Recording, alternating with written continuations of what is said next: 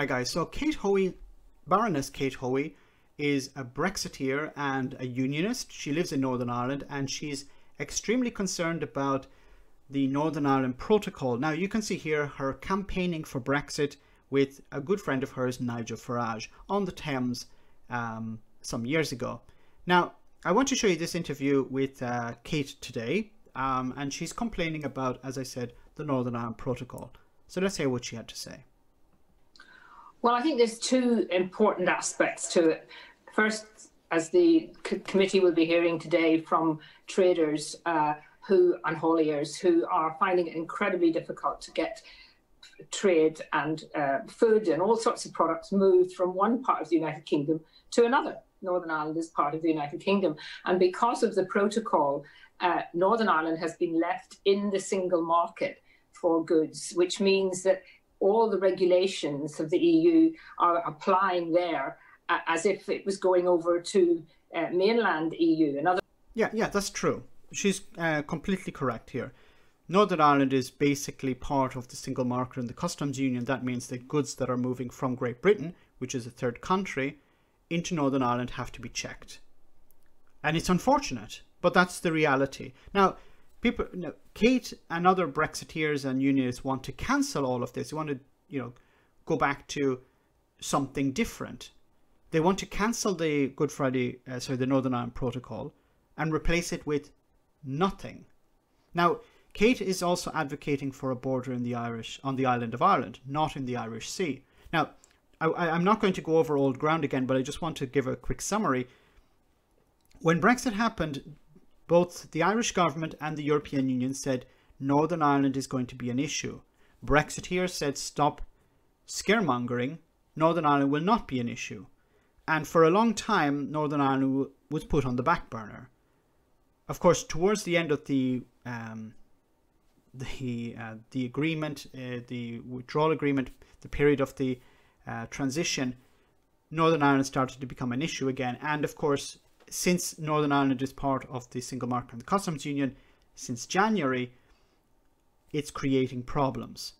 Now, as I said, the European Union and the Irish government said they were concerned about Northern Ireland. So the European Union put forward a position. They said, look, why don't we do this? And it was to keep the UK, Great Britain and Northern Ireland within the customs union and single market.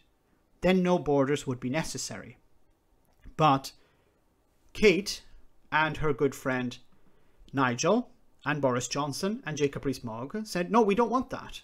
We want, and the DUP, I should add, we don't want that. We want the UK, Great Britain and Northern Ireland to be outside the single market and the customs union.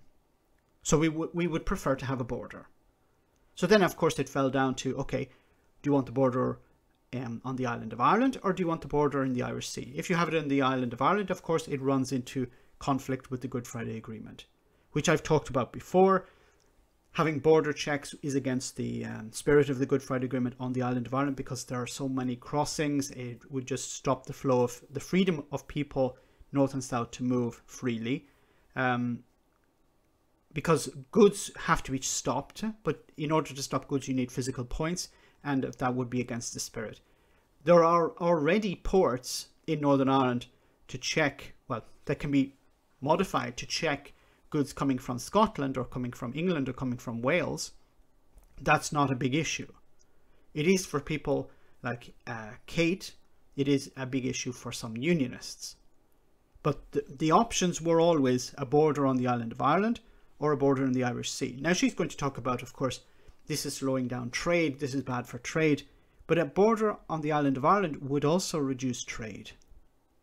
So her argument is we need to get rid of it because it would free up trade.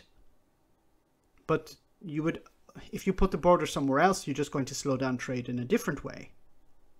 In other words, Northern Ireland is still part of the customs union, part of the customs part, and part of the single market. And this has meant that there's huge delays, but also really ridiculous little things like, for example, many people are finding it difficult to get deliveries made from Amazon, for example. Quite often it comes up, the address comes up as BT and it simply says not delivering to Northern Ireland.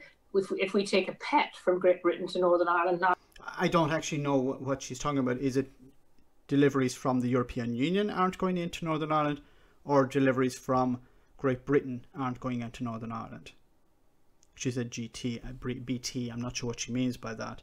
But if that's the case, there are some issues that need to be resolved.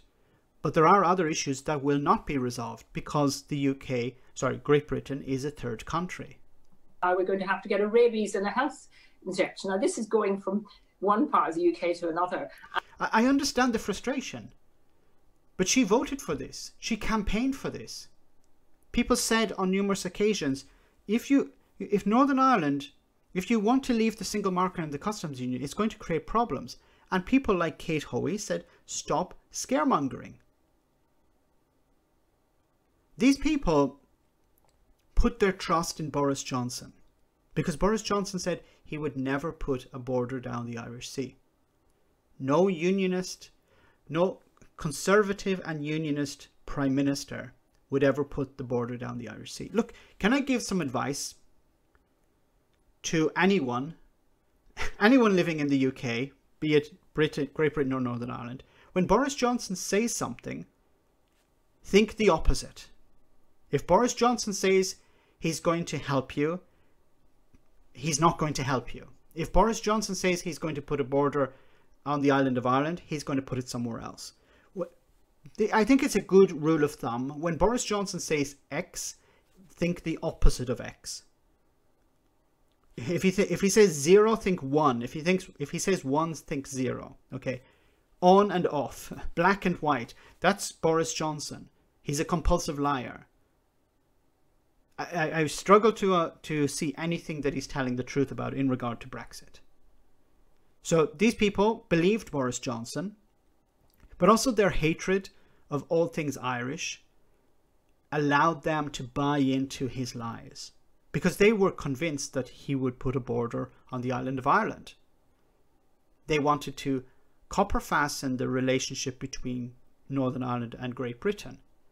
So if they believed that if there was a border put on the island of Ireland, that would basically destroy the Good Friday Agreement and it would lock Northern Ireland into the UK.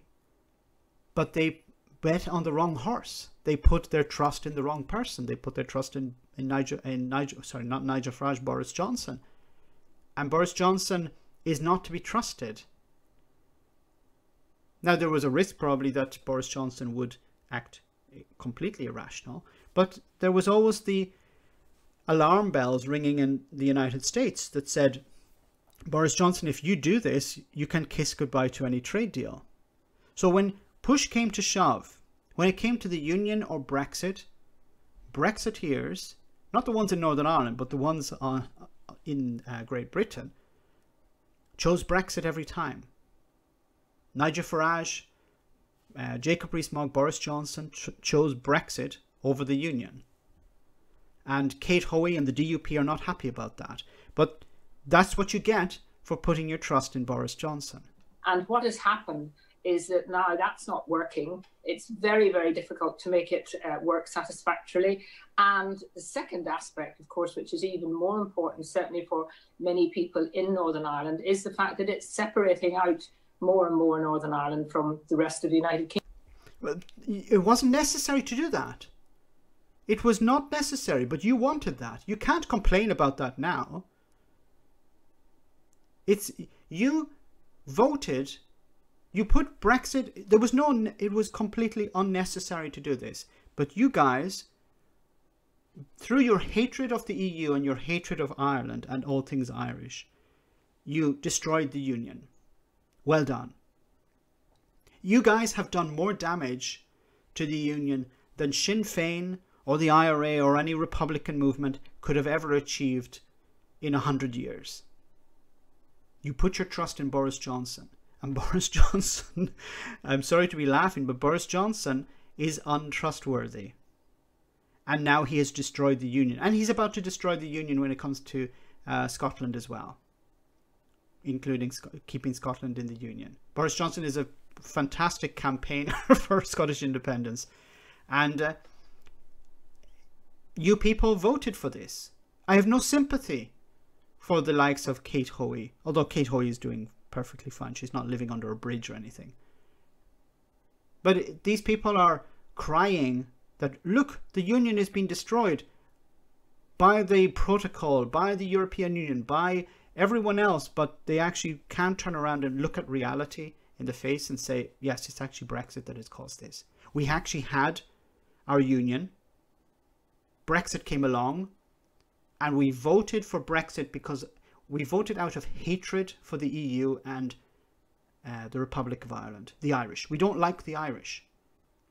We want to put a border, but their blind hatred was, it blinded them from reality. They couldn't see reality because of their hatred for both the EU and the Irish. And, you know, there's a little bit of satisfaction on my side because I have, look, I don't want a difficult situation in Northern Ireland, but these people don't deserve to be part of the union. These people live in another century. The DUP and these types of unionists and Brexiteers, they're not British. They don't believe in British values. They believe in a type of British value that maybe existed 100 years ago. The DUP are not, you will not find anyone like the DUP on in Great Britain, with maybe the exception of some people in Scotland, but they don't represent Britishness. Kingdom, and no one is speaking up for Northern Ireland because we're not in the European Union as such, but we're not really part of the United Kingdom in terms of how the rules are made. So it's going to get worse before it can possibly get better, which is why most people now are saying the protocol has to be looked at. The protocol has to be looked at. The problem is not the protocol. The problem is that that Great Britain is a third country. You can tweak the protocol all you want, but it's not going to change the status quo. The situation is Great Britain is is no longer part of the single market and the customs union. That's the problem. You can complain about the protocol, you can complain about Article 16, you can complain about the EU, you can complain about Leo Varadkar, you can complain about the Irish, you can complain all you want, but it's not going to change anything. One thing would change everything, and much, you know, in a way that would actually suit you: rejoin the single market and the customs union. But you won't even do that because your hatred doesn't allow you to do that. Well, the rebuttal or counter-argument from the government, from people like David Frost, from people like Michael Gove, is, you know, it's the EU, it's the European Union that is to blame for this sticky situation that we find ourselves in. I suspect that, well, I wouldn't be about to ask, but, you know, to what extent do you think that that's a valid criticism? Well, of course, the European Union used Northern Ireland and used the whole question of the Belfast Agreement to make it very, very difficult for the United Kingdom. I mean, it was actually... Did the European Union cause Brexit? Did the European Union vote for Brexit? Did the European Union want the UK to leave? You can't blame the European Union for this. The European Union was a guarantor for the Good Friday Agreement. They saw the Good Friday Agreement under threat. They did what was the honourable thing to do. They stood by the Good Friday Agreement. Now, you don't like the Good Friday Agreement. You would prefer it to be thrown in the bin. But you can't blame the European Union for standing by their... You know, I know, like, people like her would say, you know, well, breaking into international law is perfectly fine, as long as it's done in specific circumstances and in a very limited way. But when the European Union said, look, we're going to stand by the Good Friday Agreement, I think that was the right approach. Said that one of their commissioners had said the price for Brexit is going to be Northern Ireland, and the Irish government didn't help, I have to say, by consistently working with the EU to say that we couldn't possibly have any kind of customs border between Northern Ireland and the Republic of Ireland. They didn't say you couldn't. They said it would breach the Good Friday Agreement. You could do it. You could physically build it. There's nothing stopping you from physically building it. But it would be in breach. It would be in breach of the spirit of the Good Friday Agreement. I mean, that is our frontier. It is a different country. And that's where the border should have been, perhaps over the border into the Republic of Ireland. Over the border? What are you talking about? You have the border over the border. You do understand that there are two sides of a border, okay? There isn't one side of a border. We've just seen, first of all, the EU were prepared to actually get rid of the protocol when it suited them over vaccinations. They were not going to get rid of the protocol. Now, I wish the journalist here on Sky News would actually call her out and say, no, actually, that's a mistake. They were not getting rid of the protocol. They were considering invoking Article 16. They didn't actually invoke Article 16. They took a step back, which was the right thing to do. If they had invoked Article 16, that would have been a mistake. They didn't do that. They considered invoking Article 16. Article 16 allows you to suspend part of the Northern Ireland Protocol in order to get over a problem. It says we suspend this part of the protocol in order to find a solution to this problem. It's actually a mechanism in order to stop the Northern Ireland Protocol from being suspended. So she's lying here, or she doesn't understand the protocol. Which do you think she's doing? First of all, the EU were prepared to actually get rid of the protocol when it suited them over vaccinations. And then now, at the moment, the Irish government is stopping cars going from Northern Ireland to the Republic because of COVID. And they're stopping cars. So what she's trying to do is she's trying to say, look, what's the difference with having a permanent infrastructure on the border and having a few police officers from the Irish police with a little sign saying stop, for a couple of hours a day or for even a week. I don't know how long those checks are taking place, but they're not permanent fixtures. They're not permanent structures. They have a little sign and then they bugger off to somewhere else. She's trying to inflate a check that's temporary during a pandemic with a permanent structure built on the border to check goods and people. And saying they can't travel. So, the whole thing has been based on a half-truth and, in fact, a mistruth about the Belfast Agreement. And what we have to see now is it is just not acceptable for the United Kingdom to be divided like this. And I'm sorry, but you voted for it. You won. You get over it. That's why the move towards getting the protocol changed will have to happen. The European Union is playing hardball at the moment, but did the European Union create this problem? No. Did the European Union say that there was going to be a problem? Yes. What did Brexiteers say? There will not be a problem.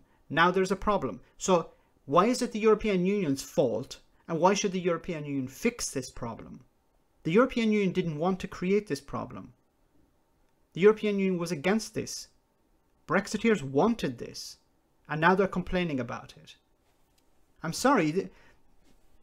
Maybe I'm not being very kind here. But if somebody tells you, if you do X, there's going to be this consequence. And your response is, no, there's not. And then later on you do X and you suffer the exact consequence that somebody told you about. You don't get to turn around and tell that person to fix the problem. I think as time goes on, even people within the Republic of Ireland will start to say, this is just not working. We cannot allow this to continue. And I hope that many Conservative members of Parliament who voted for this protocol, not really understanding, I think, the repercussions and not really understanding the threat that it has overall to the future of the union of Great Britain and Northern Ireland. And I'm sorry, but first of all, in a way she's correct. The Conservative members of the Conservative Party voted for the withdrawal agreement, which of course included the protocol, and they didn't know what they were voting for. Yes, that's true. But does anyone truly believe that they care? They don't care. They don't care about Northern Ireland. I'm sorry, Kate. The sooner you understand that, the better. Boris Johnson doesn't care about the people of Northern Ireland. Boris Johnson doesn't care about borders. He doesn't care about... All he cares about is looking cool. He cares about having a free trade agreement with the United States. And when it came to having a free trade agreement with the United States or maintaining Northern Ireland in the Union, which do you think won out? Now, you can blame the Irish government, you can blame the European Union, you can blame anyone else for that. But Boris Johnson made a decision. He decided, I want to have a free trade agreement with the United States, or I can maintain the Union. And we see the result of that. Now, Kate wants to scrap the protocol, but not replace it with anything, unless she wants to just scrap it and have a hard border on the island of Ireland. And then we're going to see very serious problems. Let me know in the comment section, guys, what you think. As always, your comments are greatly appreciated. Thanks a lot.